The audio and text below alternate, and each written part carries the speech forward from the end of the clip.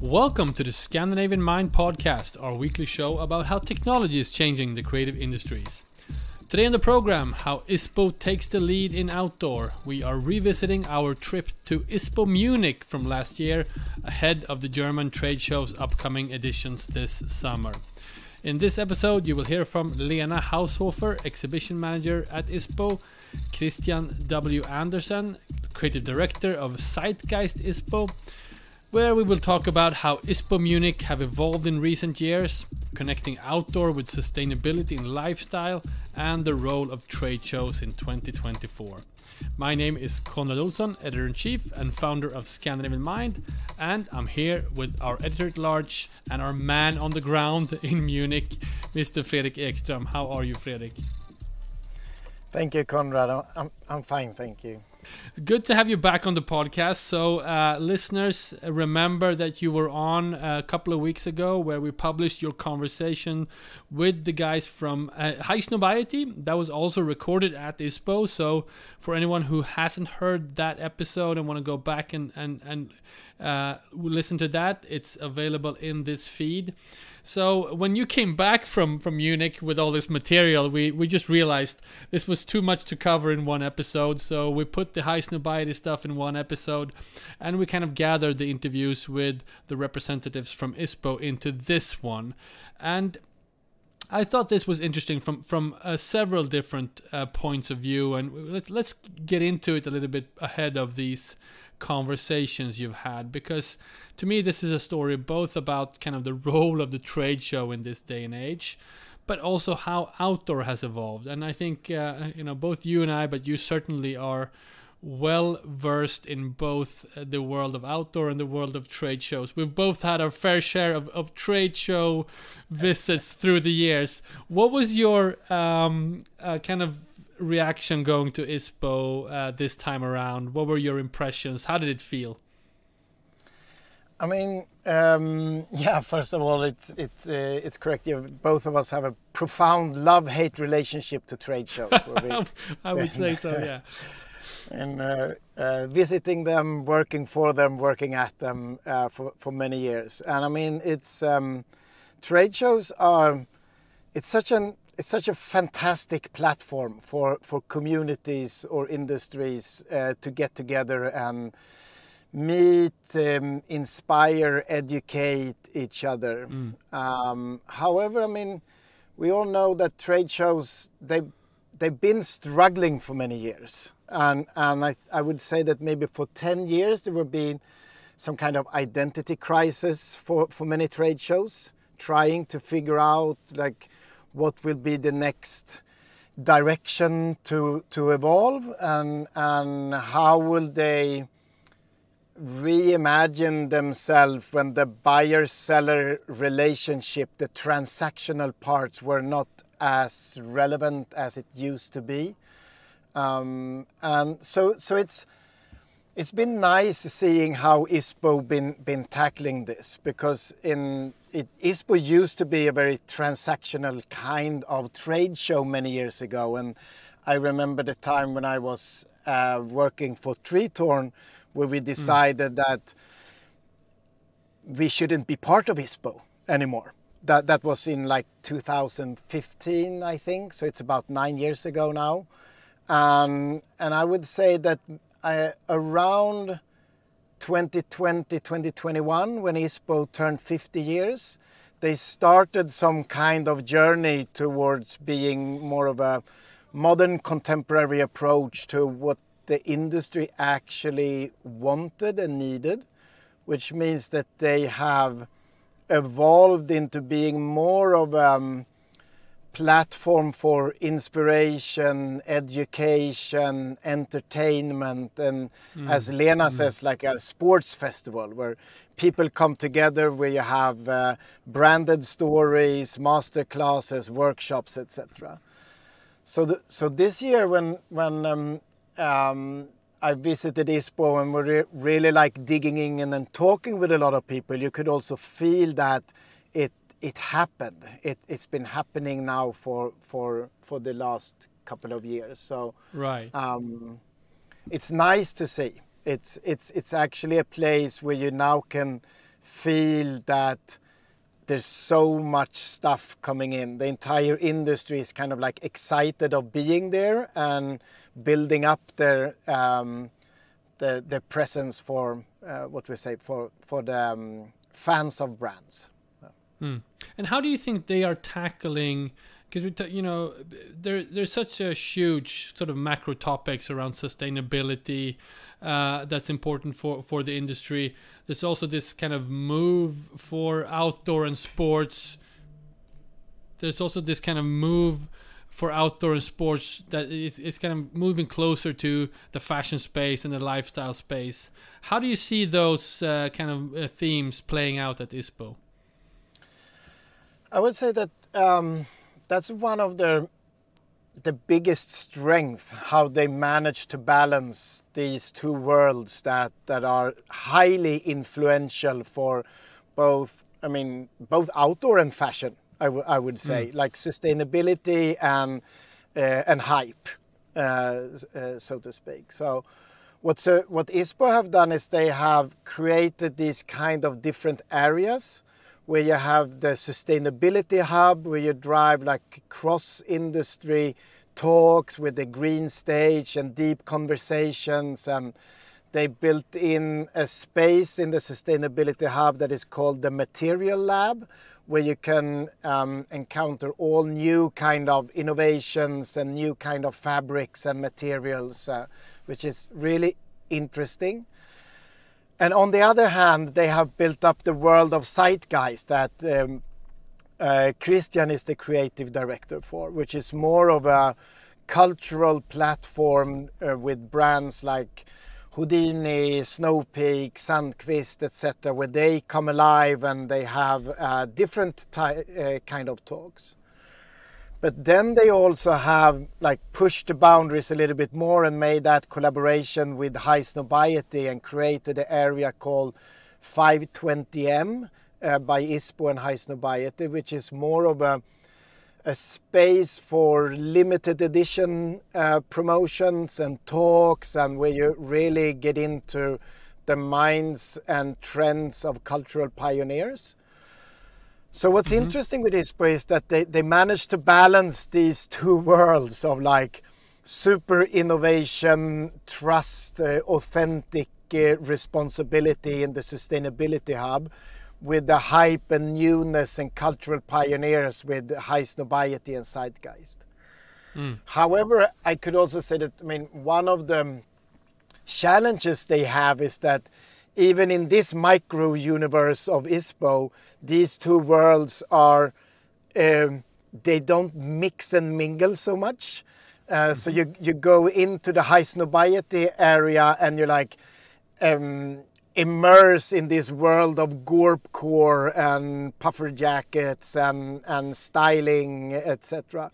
And then you leave that space and you come out in the real world and you meet all the brands, and then you go into the sustainability hub and they talk about mushroom, bloom foams, circularities, and a super deep talk about building up the supply chains, etc. And these two worlds, they are still a little bit, it's different audiences in the different arenas. Disconnected in a way. In a way, so they're both there, and it's really interesting to be able to move in between the worlds. But I would guess that one of the challenges for the next season is to merge them a little bit more together. All right, Fredrik. So just to be clear, you visited what's called the ISPO Munich, and there are different versions of ISPO. I think for people generally in the industry, you just think of ISPO as ISPO. But what are the different kinds of ISPOs out there right now? ISPO Munich is the one which is like the larger trade show, which takes place in end of November, beginning of December. This year, I think it will be on December 2. And then you have like the smaller version of ISPO Munich, which is called Outdoor by ISPO. Both are in Munich on Messe Munich, but Outdoor by ISPO is in the summer, in June, and ISPO Munich is in the autumn, November, December, kind of breakpoint. So ISPO Munich, the bigger one, they have about 2,400 exhibitors from 50 plus countries, something like that. So, right. So that's the bigger one. All right, so let's get into it. You managed to meet 2 representatives from ISPO during your visit, and first we're going to hear from Lena Haushofer. She's the exhibition manager. Talk about your meeting with Lena and why you decided to talk to her. Lena is the exhibition manager, kind of like runs parts of the show down in Munich, and what's interesting to talk about with her. It was interesting to talk with her about the visions moving forward, because when you visit ISPO, you can see that they are turning into this kind of platform. So I wanted to talk with her about this sports festival kind of movement they're building up. And she explains that pretty well. All right, let's hear it. Here's now Lena Haushofer, exhibition manager at ISPO.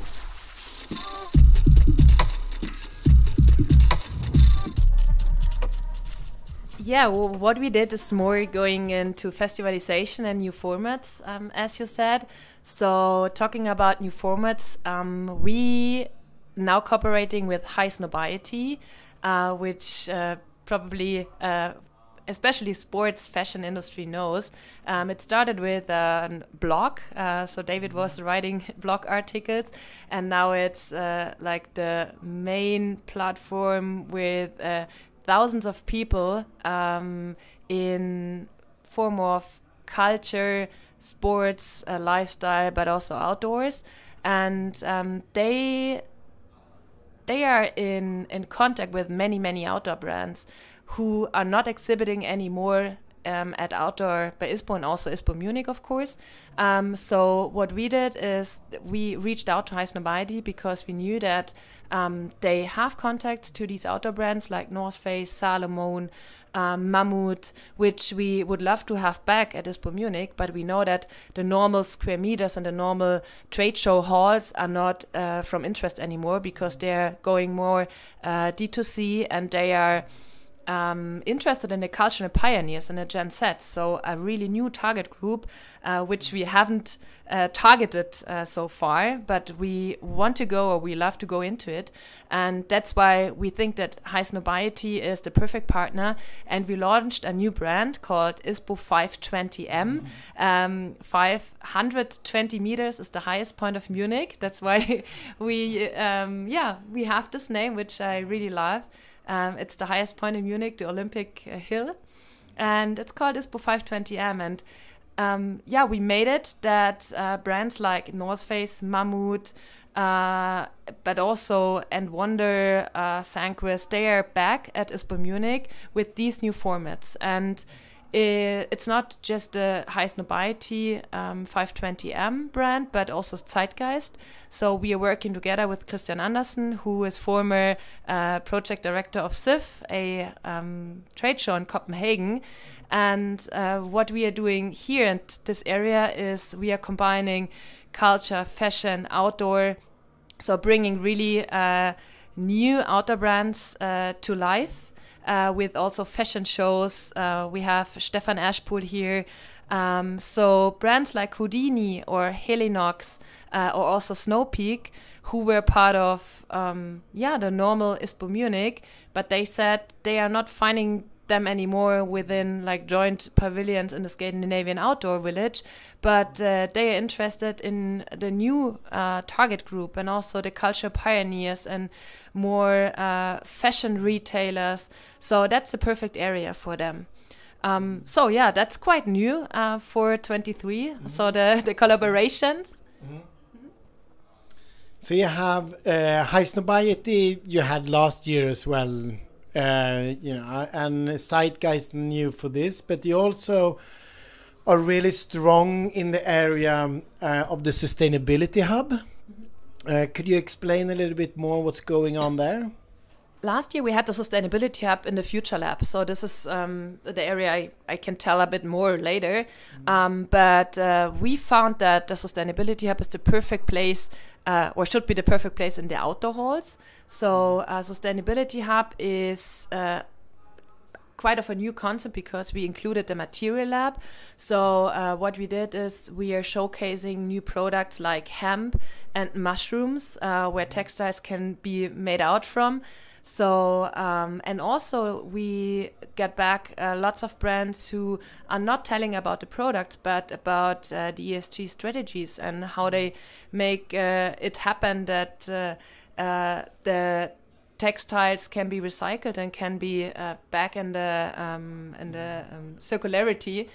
And we have the green stage also within the Sustainability Hub, and it's, I mean, I was impressed how many people were there sitting and listening to the talks. And we also had a cross-industry session with IFAD Munich, which is the trade show for environmental technology, talking about textile recycling.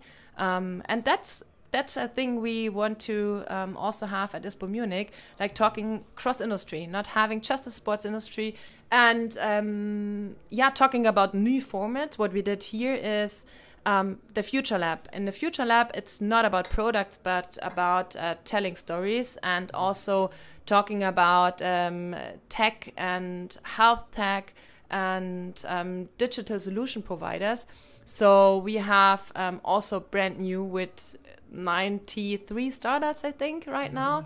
So a lot of brand new and startups here, and having or creating an experience hall where you have a huge main stage with panel discussion, masterclasses, workshops. So really interaction and education about different topics. And this time we had a lot of highlight topics on international level, like Colin Kaepernick and Gordon Herbert and Yusra Madini. And so it's not about products, just products anymore, but listening to people and to personalities, talking about their own experience within sports. And let's say bigger than sporting goods. We often talk about culture as a driving force for change.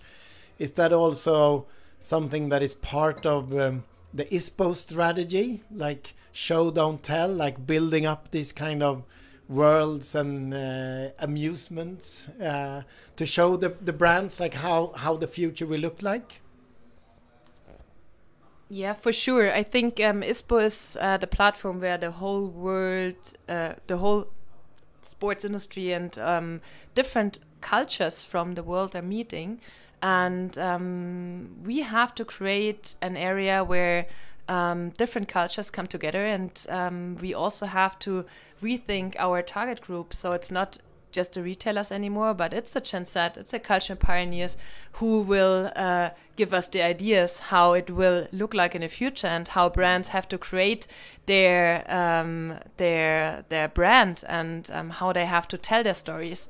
So with ISPO, we want to be a place where everybody comes together, and it's people business. It's all about meeting, having parties together, but also doing business, of course. Thank you. So last question, what can we expect happen in the future? So I think in the future, ISPO Munich will be more like a festival of sports, where sports unites. It's the home of sports. So we will have more masterclasses, we will have more workshops, talking about sustainability, having innovation labs, but having also best cases. So brands talk about what they did right and educate other brands or the industry and the retail. And we definitely will have products in some of the halls, but we also will have more stages and more festival formats within ISPO Munich. But still, it's the international platform, and we want people from all over the world coming together and talking about sports.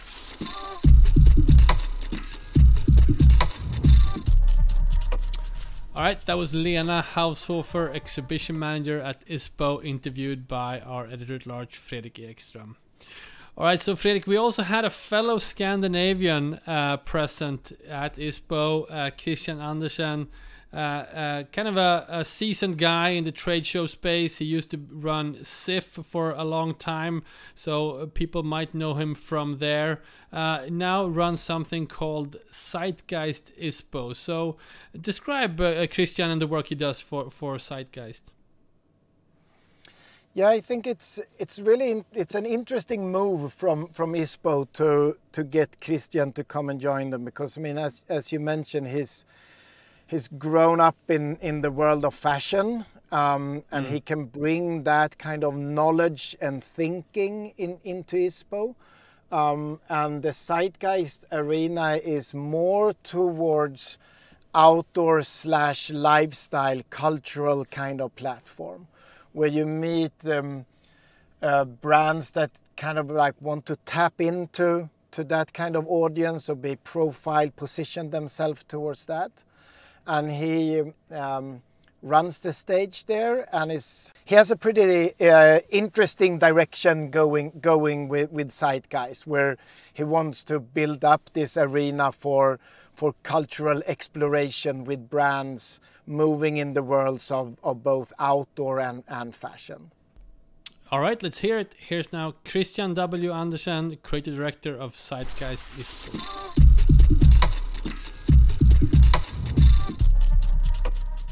When you do a trade industry show during the Corona crisis, nobody could come.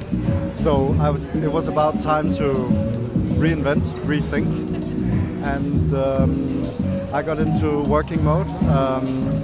And I really wanted to create a platform for, first of all, the brands, where they could maybe see themselves in a different setup, in a different context, a little bit more boutique showroom style, but with the benefit of the incredible, powerful platform that you have at ISPO with all the brands and the buyers, but in a very selected, curated area.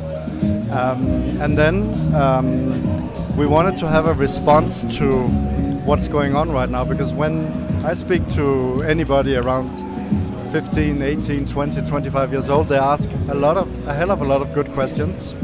They have access to a lot of information, and I don't think we had that access when I was 20 years old. And there's a demand for authenticity, there's a demand for transparency, but not only with sustainable thought in mind, but people want to know where they spend their money. They want to know what's going on here, why are you doing this, and is this story really true? So we decided to make it a by invitation show only, so that we could select the brands for this season. We could create an environment that would make the brands potentially stand out even more beautiful, and then create an environment where buyers that are both familiar, but especially also the ones that are not familiar with these particular brands here today, to explore the products, to see that this is, this is not just an outdoor brand, this is also a brand that makes something that looks incredible, cool and fashionable, without necessarily being a big fashion label. And then you have my wish is that we can transform more fans, more consumers and people to fans of these brands, because I believe that you can both go trekking or doing a professional sport and also go out and have a good time out in the same clothes, which potentially is down the road of being a little bit more thoughtful with the consumption. And then like any I guess like any restaurant or bistro in the world, there are places that still serves good food, but you are more comfortable somewhere than other places, depending on the mood and the crowd. So there's a little bit of crowd curation here as well, because it's about what you do and what you want to do with your products, but it's definitely also how active you want to be with us. We think that the future demand is much more about experiences, because we've seen an overconsumption, but we also seen that during the Corona crisis, where you could buy anything at home because you needed to buy something to have some pleasure, that immediately, once the world was open again, transformed in that people are way more interested in experiences. And what is unique with the outdoor and sports brands is that they all offer a unique experience. So if you think of you get products with superior quality, very long lasting often because they are tested for any extreme activity. And if you can look cool and feel comfortable or even sexy, I think we're on to a new world. And so we call this a new space for a new era, because we think that these products are available, but it's difficult sometimes also to meet them all, to see them in a single space. And there's a convenience factor in this as well, because if you're a buyer from a huge global department store and you want to dig into this world, we think that, well, we start now with these 18 brands, and most of the buyers we have met already feel comfortable here. They feel that this is a setting they can relate to. So it's easier maybe also to do all the transactional parts if you feel this is great. So thank you, Kristian, but could you elaborate a little bit, like how do you see culture, fashion and outdoor sport merge together today?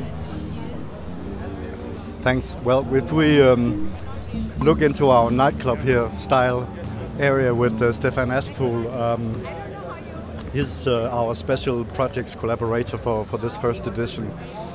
And for me, he was the obvious choice. I've known Stefan for many years as both a very talented but also very inclusive and generous person with his activities in Paris. And I described him to a lot of people as if you would take Zeitgeist and put that into a person. With Stefan's activities, with first Paris Pigalle basketball court that basically created a scene for a lot of kids in Paris, a purpose even, movement, performance. He's a designer, he's a musician. So I think everybody related to the sports and fashion industry, they also go out, they also fall in love, they also dance, they also do a lot of different activities. So for Zeitgeist, it has been so important for us to not talk about culture, not talk about things, but really do them. And then when you do them, well, you open up, you become maybe more fragile. But as far as I can see, after the first day here, this was a very welcomed area. People have been playing basketball since 5 minutes past 9. The musicians are here. The runway shows with Karen Binz was so like a high-profile international stylist, making her take on the outdoor to make it maybe more. No, not maybe, but to make it more relatable for everybody.